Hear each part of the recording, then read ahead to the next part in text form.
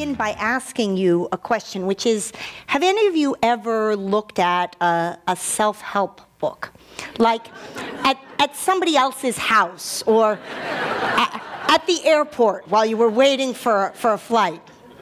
So what I want to try to bring out to you today is how the ideas that you would have found encoded in those self-help books were actually ideas whose origins you can see in the work of the 5 figures whose images appear on the screen behind me.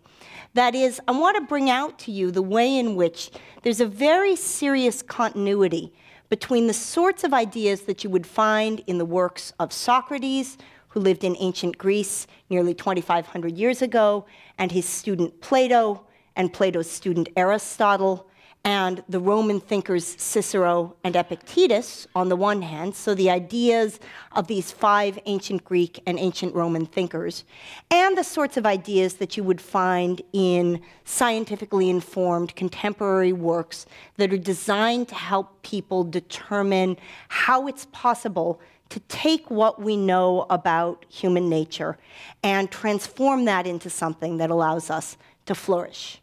That is, I want to try to explain to you why the ideas of those 5 thinkers are the sorts of things that you would have encountered if you had been a student at Plato's Academy in ancient Greece, or if you had been a student in ancient Rome, or a student in the Middle Ages when people dressed like this and looked like that, or if you had been a student in the 19th century in America, or perhaps in the 1950s, or perhaps in the 1980s, that's the Yale University Prom Committee of 1974, or a contemporary student right now, or somebody taking the 26-hour version of this lecture. I promise I won't give you all 26 hours today.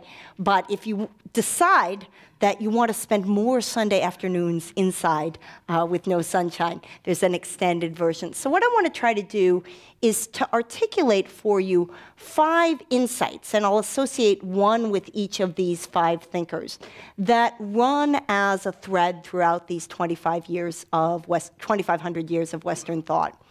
But I want to begin, because I know some of you really are eager to get outside, by telling you what the fundamental insight is that underlies all of the remarks that I'll make today.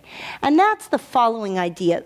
The human soul, and I speak here metaphorically, you can take that term soul and translate it into whatever vocabulary makes best sense to you. So you can think of it as the brain or the mind or the spirit. The term, as it's translated from the ancient Greek tradition, tends to be translated soul. So the human soul, that is our internal psychological understanding, has a particular kind of complexity to it.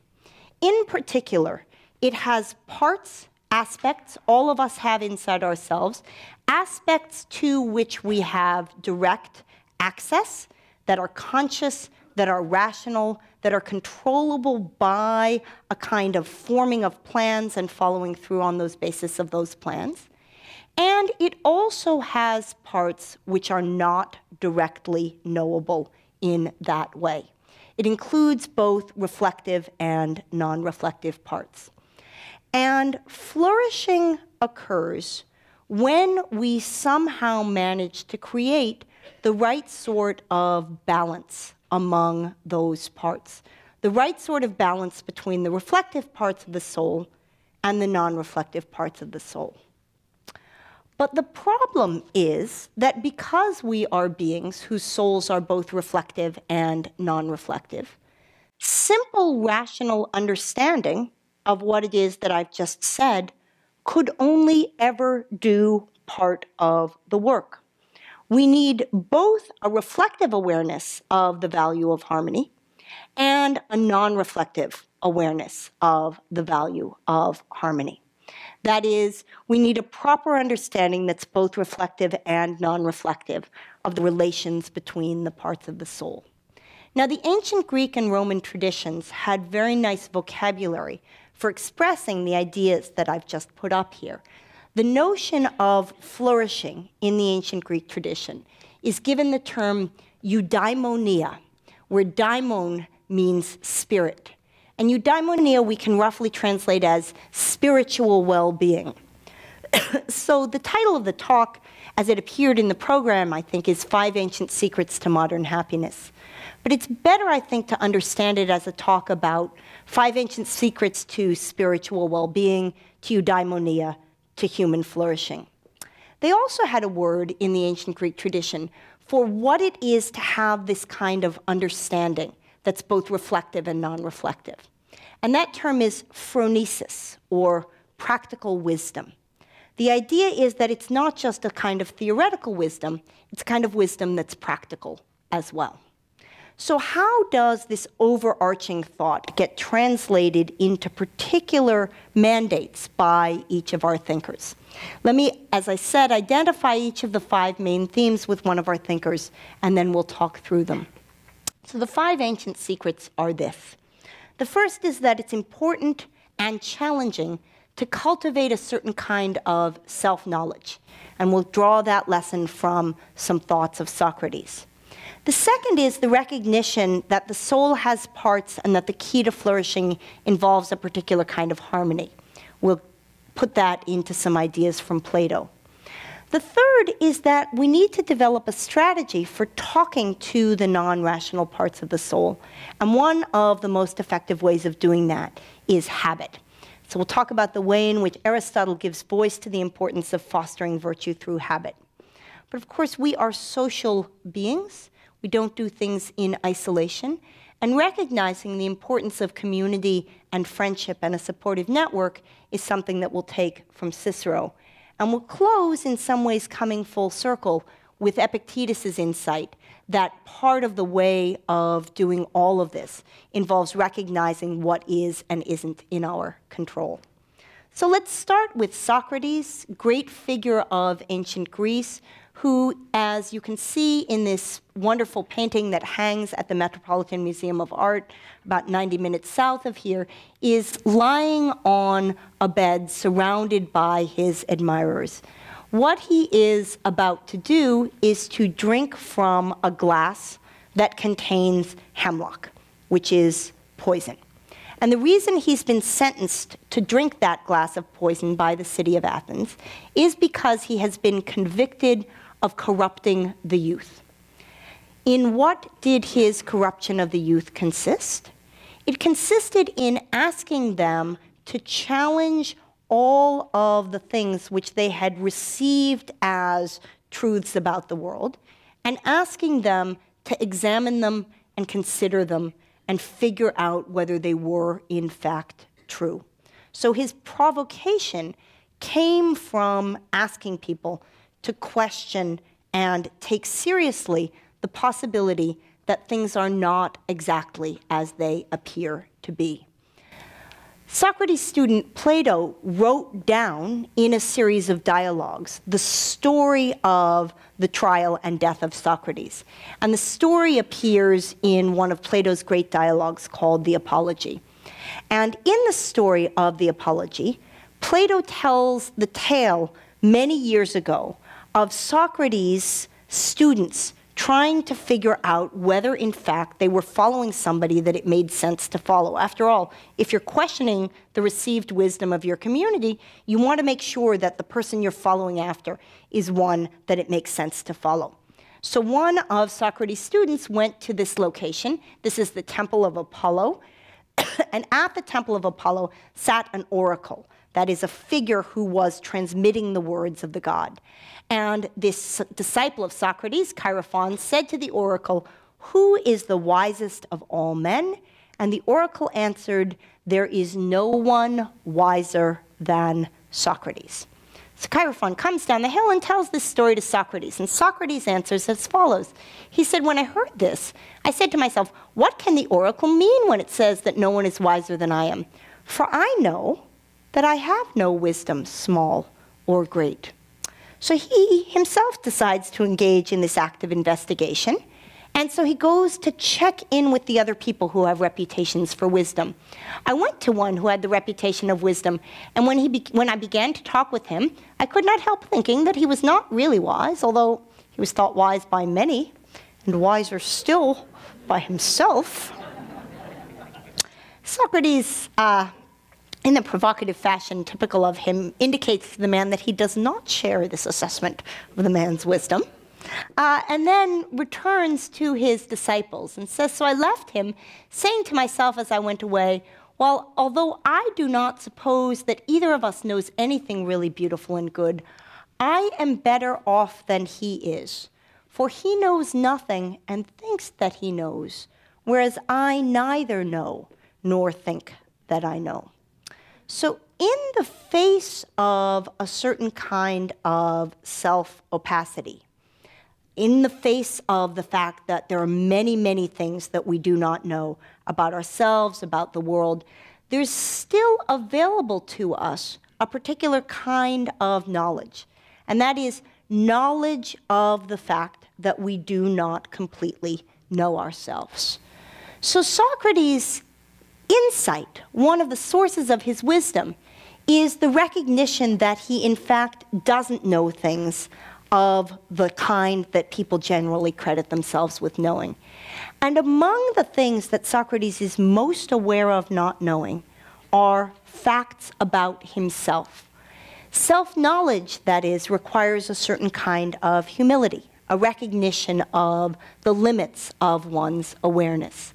And in many ways, work in social psychology over the last 50 years has been devoted to exploring just this phenomenon.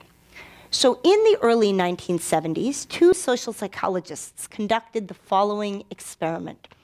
They took people who were either walking across a suspension bridge, very high suspension bridge, who were not, like yesterday's speaker, who we're honored to have here today, capable of doing so calmly. So people walking across a very steep suspension bridge, or people who were seated calmly on a bench at the other side of the bridge. So what they did is they had an attractive and friendly young research assistant come up to people either on the bridge or on the bench and conduct a little survey. And when the research assistant had finished conducting the survey, she gave them her phone number. Anybody of the age that this joke is funny?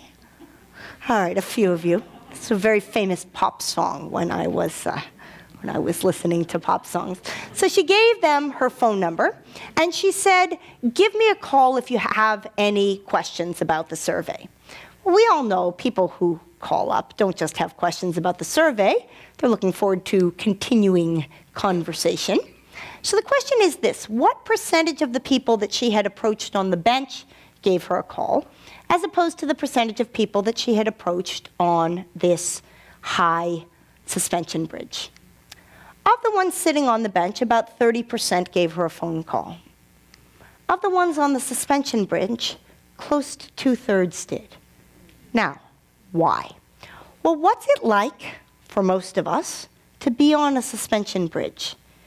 Your heart beats a little faster, your skin gets a little sweatier, your palms feel a little tingly. What else produces sensation of fast heart rate, tingling palms, a sensation of slight perspiration, a feeling of attraction? But of course, we don't know the source of the experience in our bodies. We simply read our experience off of what's happening to us. And what the social psychologists began to discover systematically, which many people had been aware of in less systematic ways previously, is that we tend to misattribute the sources of our own arousal. Here's another study done in the same tradition.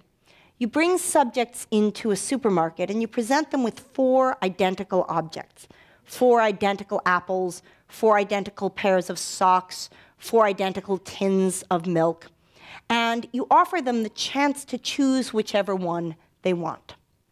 So if you arrange things in an array from left to right in a nation where people read from left to right, here's what it looks like. About 12% of people choose the object on the far left, about 17% choose the second, and close to 70% choose one of the objects on the right-hand side of the display. But when you ask people, why did you choose the object on the right, they don't say, I chose it because it was on the right-hand side of the display. They come up with some explanation.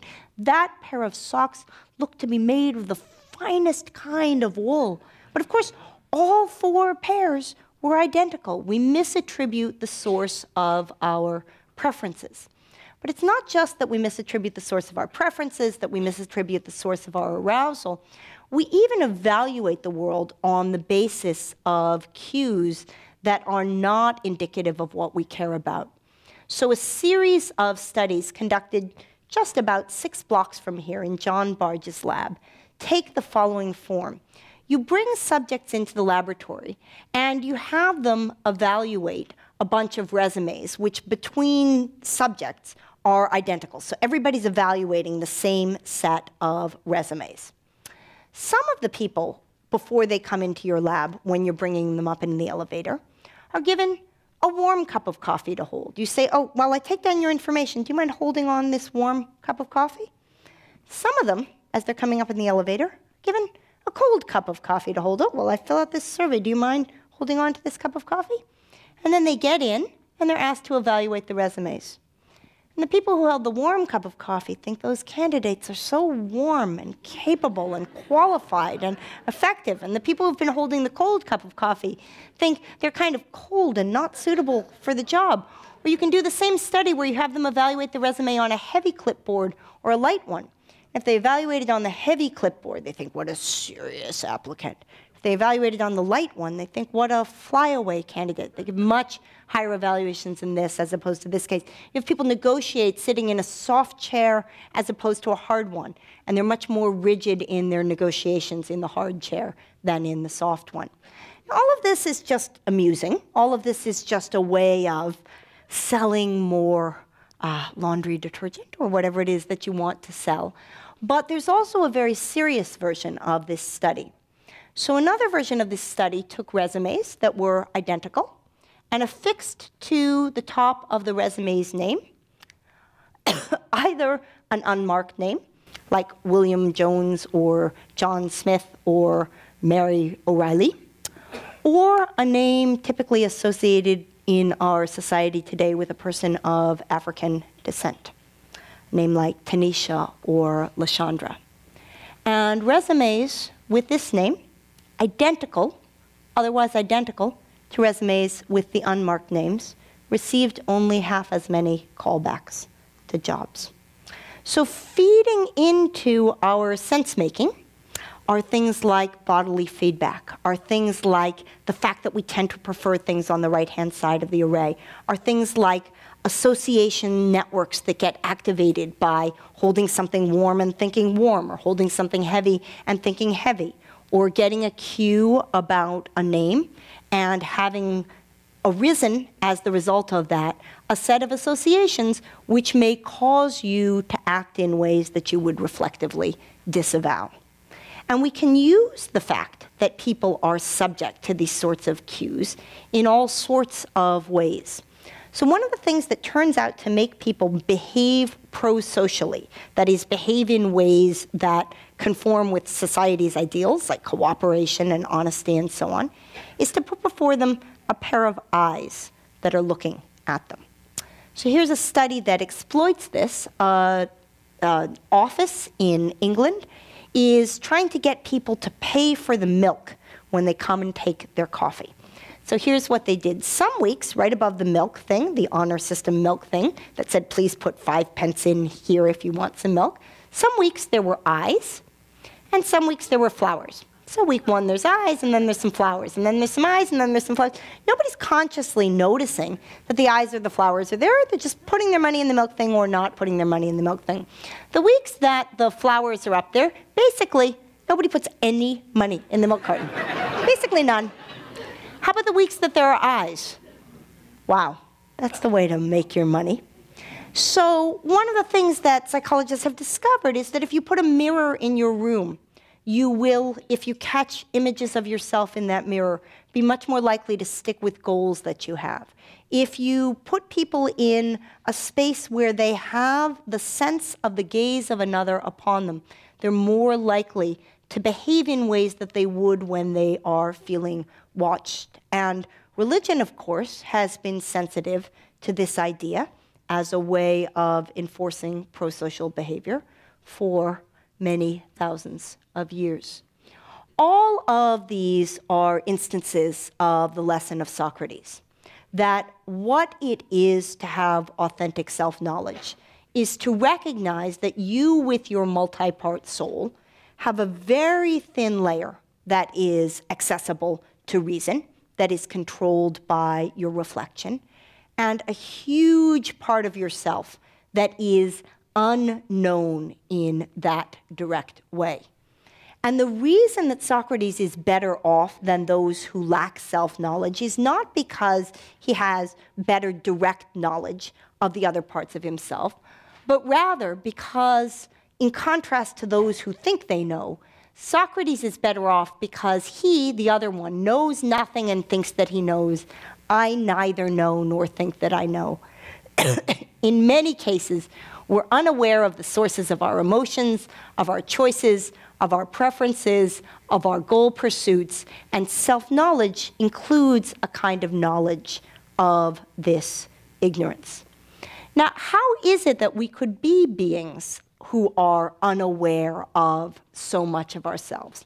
This is one of the central themes that's explored by Plato, pictured here on the left in Raphael's famous painting of Plato and Aristotle from the Vatican.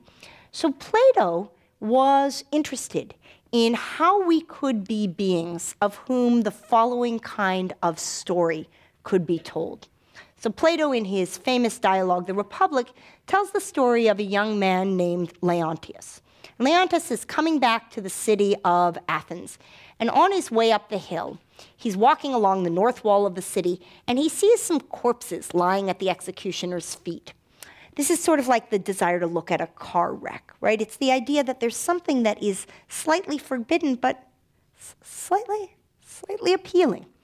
So he sees some corpses lying at the executioner's feet, and he has an appetite to look at them, but at the same time, how disgusting. Why do you want to look at an accident? Ever click on those articles in CNN that you think, I am really going to regret reading, but there you click, right? So he has an appetite to look at them. Same time, he's disgusted and turns away. For a time, he struggles with himself, covers his face, but finally, overpowered by the appetite, he pushes his eyes wide open, rushes towards the corpses, saying, "Look for yourselves, you evil wretches. Take your fill of this beautiful sight." So here's direct realization, the most familiar experience in the world, of having multiple parts within oneself. A part that's saying to some other part that's in you, isn't you, that's somehow pulling you in another direction. Plato gives voice to this with a number of very powerful metaphors.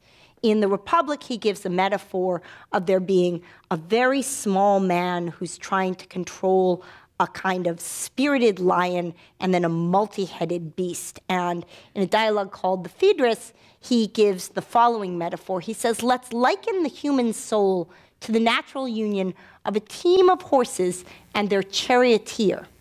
So there's a charioteer, which is at the front, and two horses. One of the horses is a lover of honor, guided by verbal commands alone. The other, a companion to wild boasts and indecency, barely yielding to the goad. So Plato's picture, a sort of metaphoric way of representing this common experience, is that there's a part of the soul which he calls reason, the charioteer, the rational part, a part of the soul that he calls spirit, which is the positive horse, the one that you can guide by verbal commands, that's sort of sensitive to things like honor and reputation and what others think of you. And then a part of the soul that he calls appetite, which is basically involved in, let's say, what's required for the preservation of this generation and the production of the next one. All right. So Plato has this picture that our soul has parts. And there's no question that a moment's reflection helps us realize that at some level, this is just absolutely right. And that we constantly experience conflict among parts of our soul, one part pulling in one direction, another pulling in the other. And Plato Plato's furthermore absolutely right to point out that though the charioteer can say things about what kind of direction might be appropriate, the normal skills that we have simply talking to ourselves are insufficient. Plato goes on and gives an incredible description in the Phaedrus of how the charioteer needs to use the reins in ways that speak the horse's language to redirect them.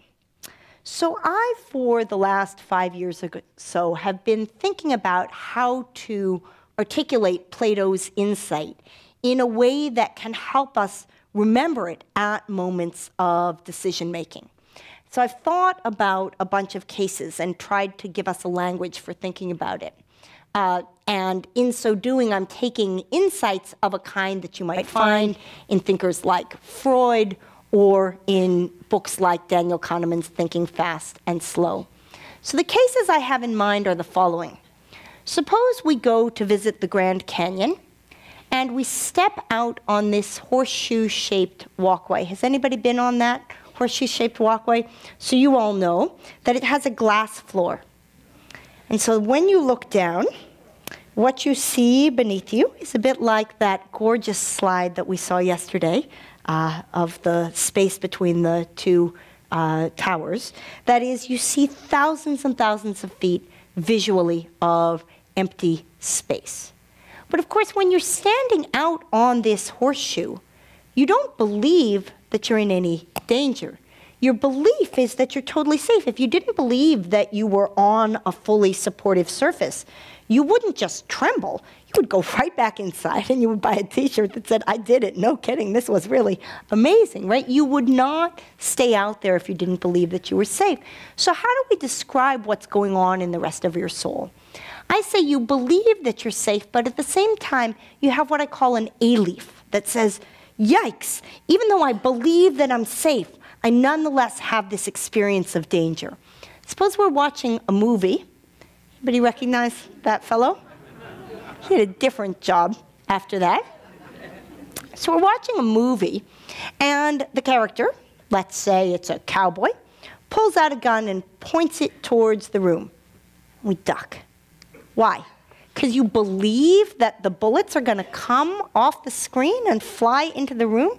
You usually walk out of the theater saying, "I'm really glad that this 3D version didn't include the real slime climbing off the screen to get me." No, you believe that you're watching a movie, but you have an A-leaf that says to you, watch out. How many of you, speaking of, set yours 5 minutes fast? I set mine 5 minutes fast, right? All of you know people who set them 5 minutes fast. Why?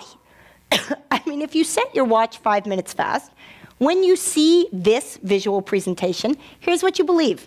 You believe it's 10 o'clock, right? You set your watch 5 minutes fast. You haven't forgotten that your watch was set 5 minutes fast. You know your watch says 10:05. That means it's 10 o'clock. But you have a leaf that says, it's 10:05.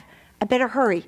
Or suppose you're watching a baseball game, and you know it's a rerun, so you know that if the guy tries to steal second, he's going to get thrown out.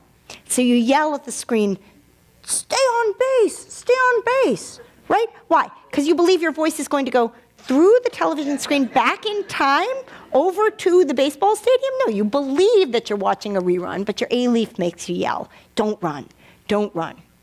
Suppose that you are committed to reducing your corporeal footprint. In such circumstances, you believe that this assemblage of organic and inorganic substances is undesirable. Nonetheless, you have an A-leaf, which is pulling you in its direction. Here's something, my example, so you got to trust me, that's made of the same ingredients.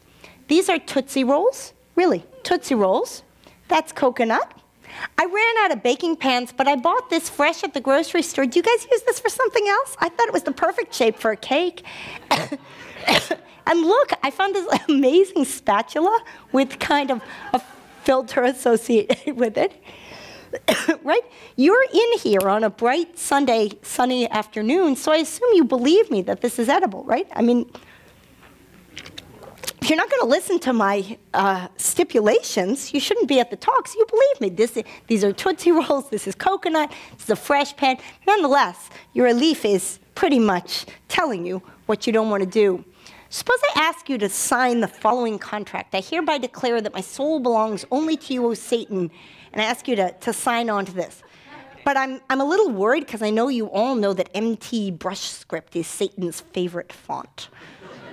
So I add this at the bottom. This is not a legal contract. It's simply a prop in a psychology experiment. All right? You're still going to experience some hesitation in signing this. Why? It's not that you don't believe, I guess Satan would put that at the bottom of a contract. You believe that nothing's going to come of putting your name on this piece of fake parchment, but you have this leaf that says, I am not going to sign away my soul. Monica Bonvicini exploits this with an amazing set of restroom installations. So this is a public restroom that she has installed in a city in Europe.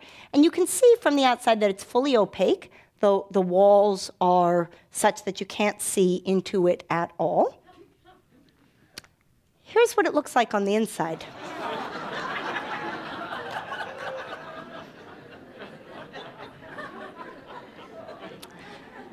So what's going on here? I mean, really, I just gave you a bunch of examples, all of which in some ways are the most familiar experiences in the world. How is it that we could be beings who know that we're in this, but when we experience being in this, can't talk ourselves out of realizing that the experience that we're having is misleading? And the answer, of course, is that we all have brains that have multiply redundant systems that are processing information using all sorts of low-level and mid-level and high-level processes. That is, that Plato, to a very good first approximation, was right, that there's a kind of appetitive part of the soul, a very old and primitive part of the brain that we share with basically all self-moving living animals. That there's a slightly newer part on top of that we share with more complex mammals and other creatures, and that there's a very, very, very small, let's say, charioteer at the front with pretty limited capacity that's able sometimes to keep the rest of the system in line.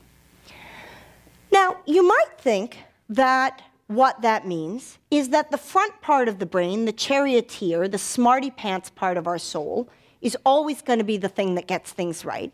And the back part of the brain, the lower part, the older part, the horses, the dummy pants part of the soul, is always going to be what gets things wrong. But it turns out, in fact, that the story is much more complicated than that. Sometimes the information that we get from what you might think of as the lower parts of the soul is more accurate than what our front of the brain, smarty pants parts of the soul think is right. So one set of studies that explores this are a series of studies done by the University of Virginia psychologist Dennis Proffitt. And what he does is he has people stand in front of a hill wearing a kind of heavy backpack.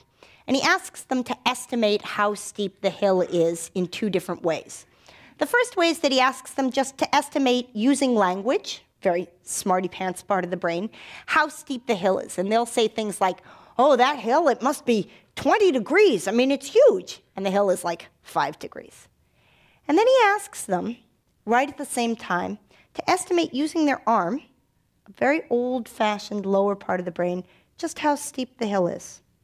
And they get the answer exactly right. You can play the same sort of game with your smarty pants visual system and your dummy pants reaching system. This is the famous Muller-Lyer illusion. All of us see the top line segment as being longer than the bottom line segment. That's how your visual system works. These two line segments are identical, and the dummy pants reaching part of your brain would get it exactly right. If I asked you to reach for them, you would reach exactly the same amount. If I painted them on the floor and asked you to paste them, you would pace exactly the same number of steps, even though your smarty pants visual system was getting tricked. So it's a pretty tough situation because we have sometimes the right answer from one place and sometimes the right answer from another. And even when we know what it is that we want to do, it's incredibly difficult to get control of ourselves. So in the famous long poem, Ovid's Metamorphosis, we hear the story of a queen named Medea, who has fallen in love with a forbidden young target of love, the young man Jason. And here's a beautiful translation of Medea's experience in trying to escape from a situation where reason is telling her to do one thing and passion is telling her to do another. Meanwhile, Medea, seized with fierce desire by reason, strives to quench the raising fire, but strives in vain. Some god, she said, withstands and reason's baffled counsel countermands. So we get all of this imagery, this feeling of being invaded by something else. This god has come in and is telling her what to do. It's not her. This feeling of a raging fire, this sense that something beyond her has taken on, and she continues, love resisteth love, my soul invades. Discretion persuades me to do this, and affection to do something else. So discretion this, affection that persuades. And here's our key line. I see the right and I approve it to condemn the wrong and yet the wrong pursue. I see the right and I approve it to condemn the wrong and yet the wrong pursue. So I teach university students and I ask them for examples of seeing the right and approving it to, condemning it the wrong and yet the wrong pursue. And they give me examples like this. You can go to the library, you can sit down, you can have your copy of Plato's Republic up. You have approved the right and yet. So let's see what we have to take from Plato. We have this incredibly powerful image, one that's given voice again in almost every thinker in the Western and non-Western world the last 2,500 years, that we have a kind of internal complexity. The soul, says Plato, is like the union of a team of winged horses and their charioteer. And reactions that we have to the world, tendencies that we have to go in one direction or another, come from different parts of the soul. Sometimes they're in harmony, but very often they're pulling us in different directions. And the question is how, when we know what it is that we want to be doing, and we feel pulled in different directions, how is it that we can gain the capacity to regulate, to some extent, these unruly horses? And it's the answer to that question that we'll take from Plato's student, Aristotle. So here's Aristotle's answer. I'm going to give you this quote 3 times because it's my favorite quote in the history of philosophy. It goes like this. People become builders by building, and harp players by playing the harp.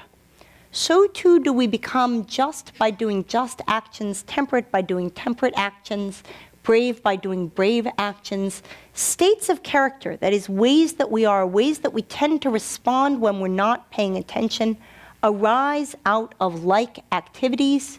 It makes no small difference then whether we form habits of one kind or another from our very youth. It makes a great difference, or rather, all the difference. I sometimes put this quote in slogan form as follows: if there's a way that you wish to become, start acting as if that were what you already are. And then, that's what you will be. So you can bring this out with a t-shirt that people at MIT wear sometimes. It says, gravity, it's not just a good idea, it's the law. Yale students don't think the t-shirt is funny, but they think it's funny that people at MIT think the t-shirt is funny. So why is it either first or second order funny to have a t-shirt that says gravity, it's not just a good idea, it's the law? Well, the reason it's funny is because there's two notions of law. There's a notion of law of the kind that you would learn about at a law school, that you would enforce if you were a lawyer. And there's a notion of law that you would study if you were a physicist or a chemist or a biologist. And philosophers have terms for these two kinds of laws. The first kind of law, the kind that you would study at a law school or be concerned with if you were a lawyer, is called a normative law. It expresses norms, or a prescriptive law. It prescribes how you ought to behave. So these are laws like, look both ways before you cross the street, or don't eat in the library or the art gallery. I'm told there's very strict rules here. Or speed limit, 65 miles an hour, right? So these are normative laws. By contrast, there are the sorts of laws that you would study in a science class, descriptive laws, ISIS, rules like, if a car hits you, you will die, that's a fact. Crumbs cause book decay, or speed limit, 186,000 miles per second. Wow, was I glad when it turned out that that thing didn't go faster than the speed of light. I was going to have to change my slides. All right, so normative laws are things that say you should. You should look. You should not eat. You should go less than. Whereas descriptive laws are laws that say things like, it's a fact that. It's a fact that if a car hits you, you'll die. It's a fact that crumbs cause book decay. It's a fact that you go less than 186,000 miles per second, no matter how much you're rushing. Now here's something amazing. We have in us a trick, a neuroscientific trick that's the result of how we're built for turning normative laws into descriptive ones. Patterns of behavior that are initially under conscious control become automatized in such a way that they started off being things that we thought were oughts, and as a result of our doing them over and over, become things that are ises. Habits are tools. Habits are built-in techniques, built-in resources for turning normative commitments, oughts, into descriptive commitments or descriptive facts, ises. And they take the following forms. So before I cross the street, I habitually look both ways. And I know that it's habitual because I've been to England. And here's what happens to me when I go to England. I can't get myself across the street. I'm terrified. I don't know what to do. Obviously, if it were still a reflective principle, which is look first to the right and then to the left, or look first to the left and then to the right, I wouldn't have such a panicked feeling when I go to England. The fact that I find it so overwhelming tells me this is something that's become automatic for me. When somebody hands me an item, I say, thank you. One of the things we try to do in our children is to cultivate in them descriptive facts about how they behave in interactions with others as a result of initially presenting these to them as normative laws. And I, in fact, am so terrified about how memory works that I won't let my kids, even as a joke, say math facts that are wrong. Because the truth is, everything you say is in there. There's nothing that ever happened in your brain that doesn't have some residual trace, though there's a lot of accreted stuff atop it. However, it's not like the habit system says, oh, you know what? I'm going to do all the good things and turn those into habits and take all the bad ones and leave those off in another domain. It's also the case, right? This is how the habit system works, that when I turn on my computer, I check Facebook or watch YouTube or play Angry Birds or buy shoes or whatever your particular version of this. It's in square brackets because it's about the person at whose house you read the self-help book. But that person, right, that person in the airport, when they turn on their computer, they always play Angry Birds. That is, anything that you begin to do and repeatedly do starts to become what you do automatically. So this is the central insight of Aristotle's Nicomachean Ethics. Here's a beautiful, about 500-year-old edition of the Ethics. It's a central idea of a book like Charles Duhigg's Habit book. I don't know if any of you have taken a look at that, but it's a book that attempts to describe habit broadly. And it's the central idea in any good parenting guide. So here's Alan Kasdan's book about how it is that you cultivate in your child dispositions that you reflectively endorse. And Aristotle has told us that if arguments were sufficient by themselves to make people decent, the rewards that they would command would justifiably have been many and large. But it's impossible to alter by argument alone what has long been absorbed as the result of habits. In the same way that you can't say to your dog, please stay off the couch. I got it from Fairhaven Furniture, and I really care about its future. You have to convince your dog in other ways that your couch is not an appropriate location. So too can you not talk your habit system of street crossing or angry bird checking or thank you saying or whatever dynamic emerges when you go home from Thanksgiving with your family from emerging in that context if it's a deep-seated habit. It is impossible to alter by argument alone what has long been absorbed as the result of habit. This is what it is to have the sort of multi-part soul which Plato pointed out, of which Socrates was aware. So how do we fix things? Oh, I told you you'd see this again. Can I show you how you fix it? You become just by doing just actions, temperate by doing temperate ones, brave by doing brave ones. That is, we alter what we are by acting like what we want to be. And this is what any good parenting guide, and by parenting guide, I mean guide to parenting your actual child or guide to parenting your metaphoric inner child, will tell you. What it will say is this: instead of thinking about what you don't want, start thinking about what it is that you do want. And then encourage that behavior.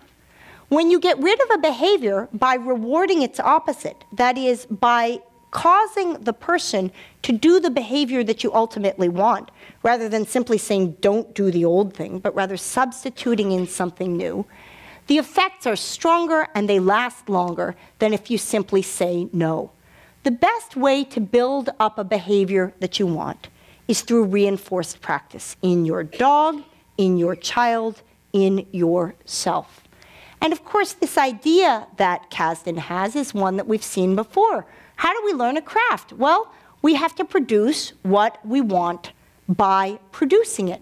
We become builders by builders, harpists by playing the harp. We become just by doing just actions, temperate by doing temperate ones. That is, any serious book about how to change is a book that is channeling Aristotle. And Aristotle rightly points out that there's a kind of virtuous circle that results from this fact about ourselves.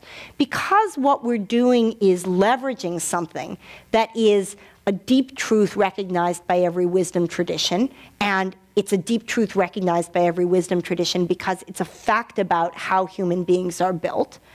One of the results is that it becomes a kind of self-perpetuating system. Abstaining from pleasures makes us become temperate, and once we've become temperate, we're more capable of abstaining from pleasures. It's similar with bravery. Habituation in standing firm in frightening situations makes us become brave, and when we have become brave, we're more capable of standing firm. The more practiced we become in a behavior, the less control it requires, the more effortless it becomes, the more it becomes what is descriptively true of us, and the easier it is to change the next circle out that we seek to change. So habits are tools for turning oughts into ises. Just as we learn to play the harp by playing the harp, become builders by building, so too do we become just or temperate or brave or moderate or calm or receptive to the world or whatever it is that we seek to become by acting as if that's what we already were. If you want to become something, act as if that's what you already were. But of course, human beings are not individuals who operate best in isolation from one another. We evolved from an intensely social species.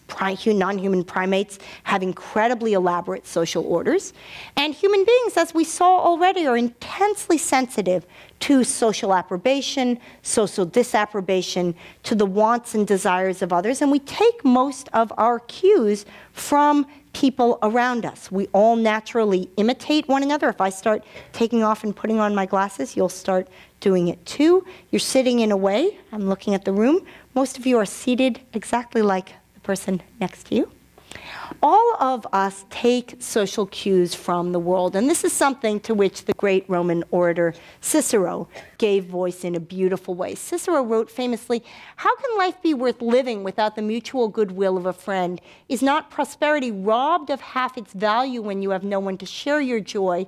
Friendship improves happiness and abates misery by the doubling of our joy and the dividing of our grief. In the face of a true friend, one sees, as it were, a second self." So there's two main claims that Cicero's making here, both of which get supported in the contemporary vernacular of cognitive science, cognitive psychology, through experimental work. The first is this idea that being surrounded by other individuals actually magnifies joy and reduces grief. And the second is that in the face of another individual, it's possible to reconfigure the conception of the self through a kind of structured imitation. So let's talk about each of those. So the psychologist Jonathan Haidt, whose wonderful book, The Happiness Hypothesis, does a sort of similar exploration to this lecture of ancient philosophical texts and contemporary writings, points out the following. If you want to predict how happy somebody is or how long they'll live, you should find out about her social relationships. Having strong social relationships strengthens the immune system. It extends life more than quitting smoking, though you should also quit smoking. It speeds recovery from surgery. It reduces the risk of depression and anxiety. That is the single best predictor of long-term flourishing, is being embedded in a social network. Now, you remember a while ago that I gave you this example of trying to estimate how steep a hill was. And I said that if you put a heavy backpack on a person and you stand them in front of a hill and you ask them to estimate how steep it is, they'll get it really, really wrong. Very mild hill, like 5 degrees, they'll say it's 20 degrees. Unless you have them stand next to a friend when they make the estimate. And then what happens? Participants accompanied by a friend estimate a hill to be less steep compared to participants who are alone. Participants who think, you just need to imagine your friend, and it activates this, of a friend during an imagery task, saw the hill as less steep than participants who thought of a neutral person or a disliked person. So the idea that social structures, that connecting with others can affect our apprehensions of joy and grief, something of which we were all at some level aware. But look, it affects everything. It affects our perception of the physical world around us. Now, at some level, none of this should surprise us. We all learned about hot coffee cups and heavy clipboards activating association networks that then allowed us to experience the world in particular ways. But learning that there are very specific things that have great value, like friendship, that can, in other domains, help us get more accurate information about the world is, I think, a non-obvious application of those insights. And this idea that it is through connection to others that a certain sort of positive change is possible is, of course, an insight that's not limited to the Western tradition. And most of the lecture has been devoted to insights from 5 great Western philosophers and from a sort of psychology research program that's associated with the Western Academy, mostly because that's what I know more about. But obviously, any of you who's familiar with any of the other great wisdom traditions realizes that most of what I'm saying has its analog in those traditions. So the Buddhist tradition speaks of this idea through the concept of right association, of surrounding yourself by a community of others who support you in your goal. And just as Plato uses the metaphor of the charioteer and the horses, the Buddhist tradition uses, well, use the animals that are around you. It uses the example of the elephant. So here's a discussion of how you can exploit friendship in positive ways. When a wild elephant is to be tamed and trained, the best way to begin is by yoking it to another elephant that has already been through the process. By contact, the wild elephant comes to see that the condition it's being led to is not wholly incompatible with being an elephant, that what's expected of it heralds a condition that does not contradict its nature. Surround yourself by people who are acting in ways that you yourself have as a goal, and all of the explicit and implicit processes that you have for social cognition will kick in and help you follow, help you imitate in the same way that you're imitating the person sitting next to you. The constant, immediate, and contagious example of a yoke fellow, of somebody who's behaving in the ways that you yourself desire to behave, can teach you as nothing else can. Training for the life of the spirit is no different from training for the life of the elephant.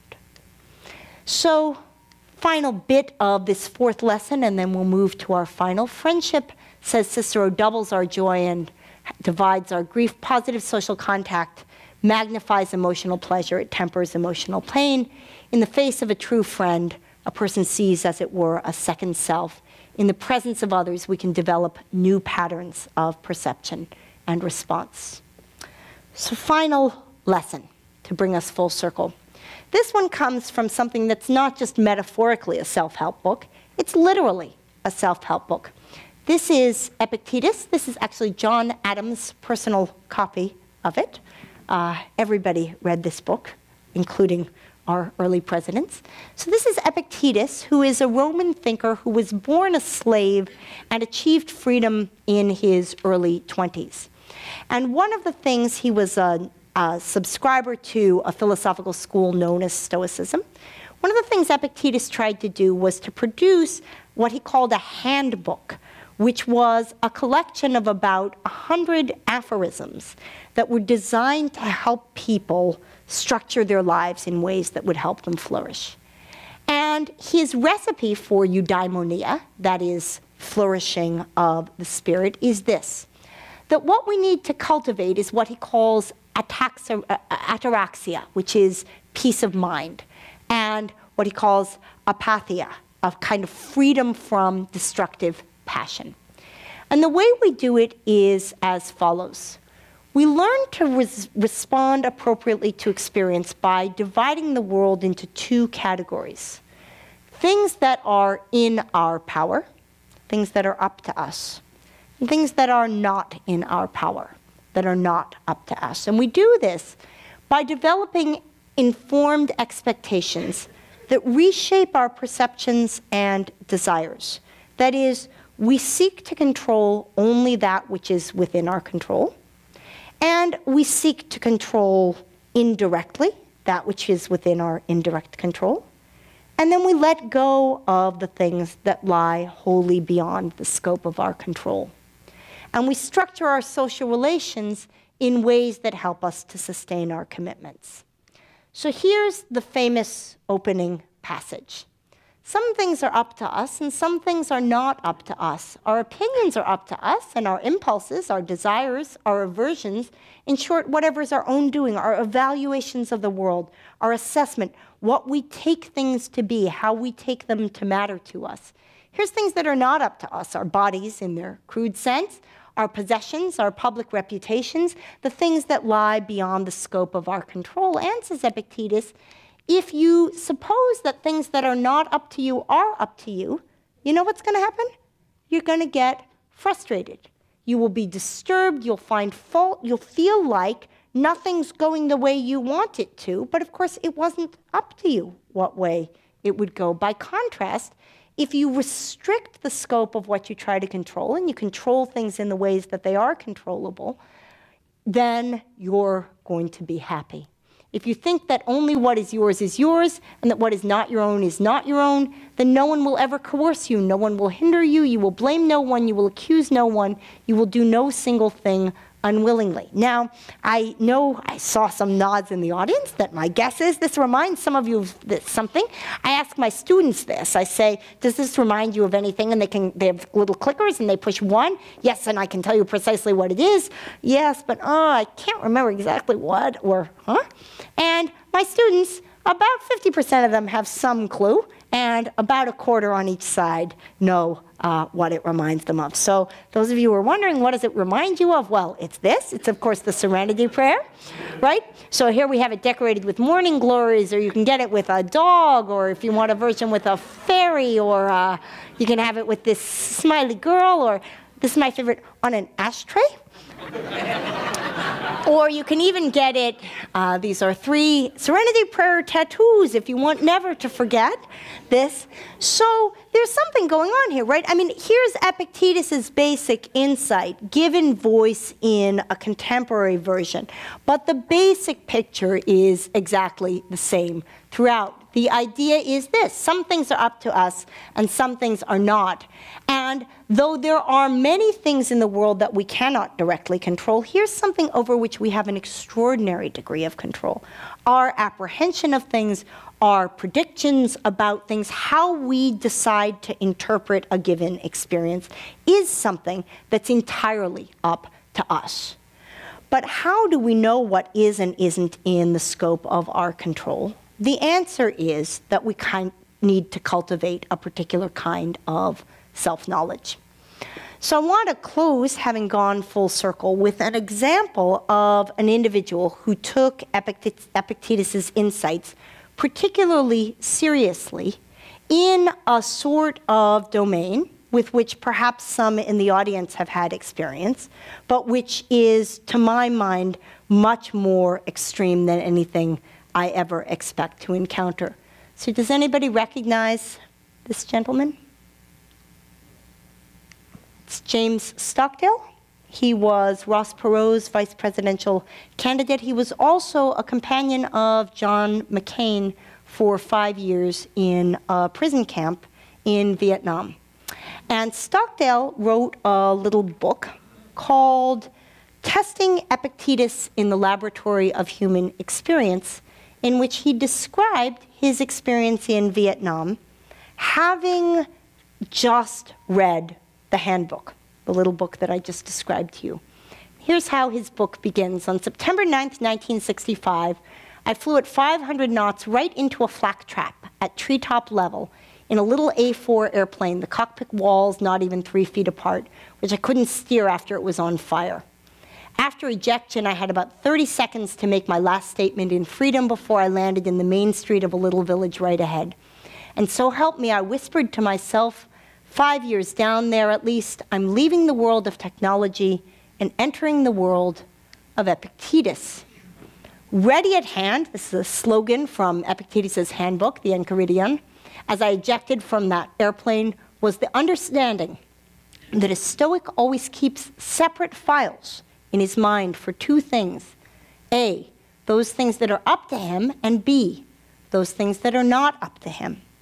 Another way of saying this is A, those things that are within his power, and B, those things that are beyond his power. Still another way of saying it is A, those things that are within the grasp of his will, his free will, and B, those things that are beyond it. All the things in category B are external, beyond my control, dooming me to fear and anxiety if I covet them, if I make my happiness dependent upon them. All the things in category A, by contrast, are up to me. They're within my power, within my will. They are proper subjects for my total concern and involvement. They include my opinions, my aims, my aversions, my grief, my joy, my judgments, my attitudes about what's going on, my own good, my own evil. So here's someone in a situation where you might think there's no possibility of flourishing in such a circumstance, taking the lessons of the 5 thinkers that we've been looking at and determining what is and isn't within the scope of his control as a human being, recognizing the importance of self-knowledge, the realization that there are parts that he can control rationally and parts that are subject only to other kinds of control, realizing the ways in which acting in a particular way will make that what you have become. Recognizing, as he writes later, about the importance of being surrounded by a network of others. And finally, in the exact words of Epictetus, realizing what is and what is not in his control.